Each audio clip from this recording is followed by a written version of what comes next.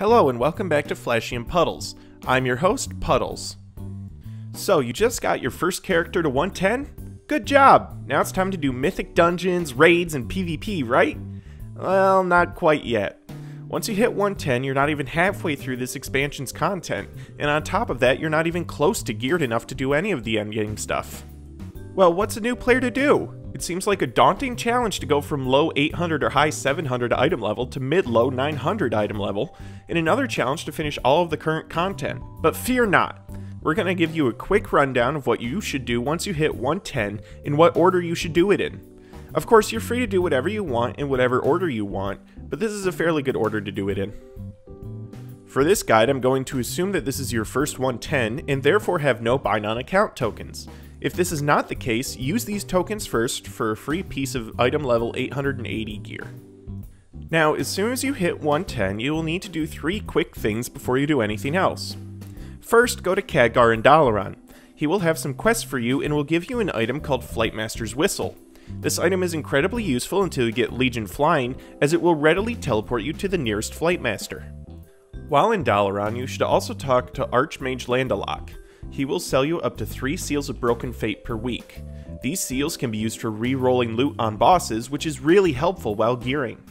Make sure to get all 3 seals per week from him. This count resets every Tuesday.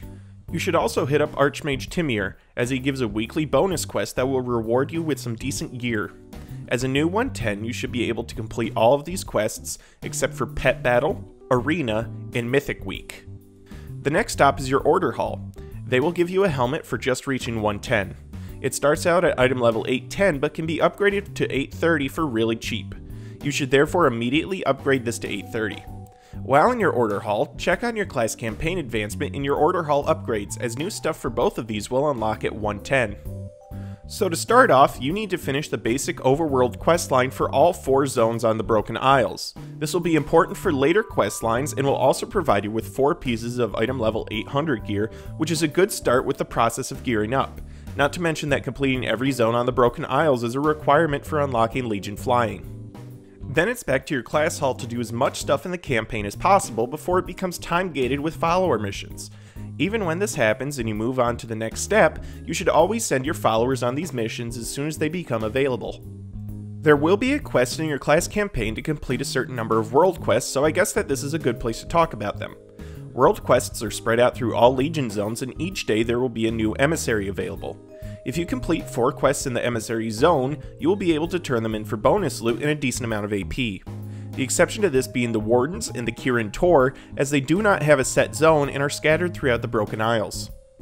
Anyway, going back to the guide, this is where things split into a few different paths that you could take, and it all depends on what you want to prioritize. As far as I see it, there are 3 ways that a person might want to experience being a new 110. The first is going through the story in proper chronological order. If you want to do this, then your next step is to head down to Suramar. You should already have a quest from Khadgar to start this off. If you want to prioritize getting flying or gearing up first, I recommend going to the Broken Shore. Again, Khadgar should have already provided you with a quest to do so. After this, for those of you who want to do the story in order, head on over to the Broken Shore. For those of you who want flying first, go to Suramar. With your new gear from the Broken Shore, you should be able to blast your way through Suramar with no problem. For those of you interested solely in gearing up, you're going to Argus, which Velen should have a quest for you already. Our last stop for people doing the content in order and for our flying friends is Argus, and for our gearing friends, head to Suramar. Now, let's go over why I chose this order. For the chronological one, that's pretty self-explanatory, it's just the order in which the content came out. For the gearing one, I recommend starting on the Broken Shore rather than jumping right into Argus, as this is a massive difficulty increase, and you won't be able to do all that well until you're at least item level 850, which you should be able to get fairly easily on the Broken Shore with the Dauntless tokens available from Warmage Kathleen. Once you have this item level, you can shoot off to Argus and start working on better gear with Veiled Argonite, which I'll get to in a few minutes. After finishing Argus, you should just get Suramar out of the way, as it rewards a decent amount of AP and helps you get flying, which is a lot more useful than you may think it is. For flying, the reason why I say Broken Shore first is the same as the gearing one. You can get gear a lot faster on the Broken Shore than you can in Suramar, which really helps with questing, especially in Suramar City. Completing both the Suramar storyline and the Broken Shore storylines are requirements for getting flying anyway. Then it's off to Argus to get geared up. And don't forget, while you're doing all of this, to finish your Class Hall campaign, as this is a requirement for the Broken Shore questline. Now at some point in all of this, you will hit item level 825 and can start on looking for Raid, otherwise known as LFR. I recommend clearing as much of LFR as you can every week while trying to get geared up. It's super simple and no one really minds carrying low people, as most of them outgear the content anyway. This is also a nice introduction to raiding, but it's not really like regular raiding, which I will be talking about in next week's video, Intro to Raiding. Alright, cool.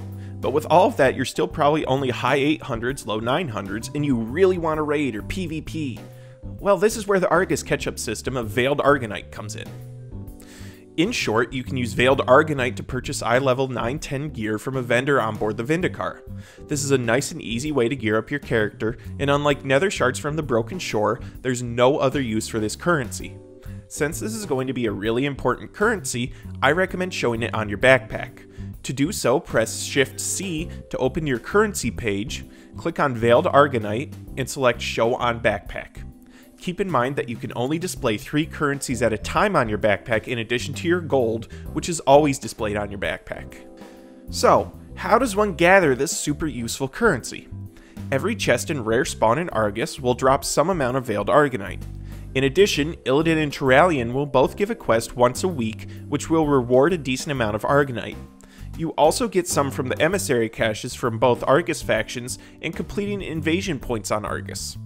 Speaking of invasion points, once a week there will be a greater invasion on Argus. You want to do this every single week and always use a bonus roll on it. These bosses will drop item level 930 gear, so it's well worth your bonus roll. You will need to find a group to take them down though. To do this, open the group finder with I, select the pre-made groups, select custom, and search for the boss's name. Click on a group that looks good and sign up. Well, that's all good, but there's still one more source of gear that we should talk about before we jump into raiding: Mythic Dungeons. At first glance, Mythic Dungeons just seem like regular dungeons, but where everything hits harder. Then you start to look at the differences and you can see that they're not really that alike at all. The first difference is that there is no way to automatically group up for Mythic Dungeons. You either need to group up with friends or manually use the group finder. The second difference is that Mythic Dungeons have levels. They start at +0, which is the baseline Mythic Dungeon, and anyone can run any +0 provided they have the correct item level. After your first Mythic Dungeon of the week, you will be rewarded with a Mythic Keystone, which lets you into higher level Mythic Dungeons, referred to as Mythic Plus or M+. This Keystone will be for a specific dungeon and difficulty, however you do not need to use your Keystone to get into a Mythic Plus. For instance, let's say that my Keystone this week was for Vault of the Wardens +10. However, a group of my friends wanted to go to +7 Eye of Ajara. I could still go with this group, provided that one of them has the correct Keystone. Also, the person who uses the Keystone will get a new Keystone at the end of the dungeon that will either be higher or lower level than the one that they used, depending on how quickly the group gets through. The third difference is that there is a time limit on all Mythic Plus dungeons. Although you can still complete the dungeon after the time limit has expired, you won't be able to upgrade your Keystone and less gear will drop. As you may have noticed from the picture of my Keystone, there are also what's known as affixes on higher level Mythic dungeons. The first affix occurring at +4, the second at +7, and the third at +10. These affixes add new mechanics to the dungeon, but I'm not really going to go into depth about what they do here. There's a website called Mythic Plus that is chock full of information about the Mythic Plus system, and I will leave that link in the description. So anyway, how does this help with trying to gear up? Well, Mythic Plus dungeons will drop higher and higher levels of gear depending on the level of the dungeon. In other words, you'll get a lot better gear from completing a +10 than you will from completing a +5. Also, if you complete a Mythic Plus dungeon, even if it's not within the time limit, you will get a chest in your order hall on Tuesday with a Titan Forged piece of gear from the highest Mythic Plus you completed the previous week. Again, even if it's not within the time limit. Cool, so what about raiding? Well, I'm going to have an entire video dedicated to raiding coming out next week, so stay tuned for that. Well, that's all for this video. If you have any questions or you feel like I didn't cover something correctly, please leave a comment down below. If you like what I'm doing and would like to see more of it, please like and subscribe. Other than that, Have a wonderful day, everyone.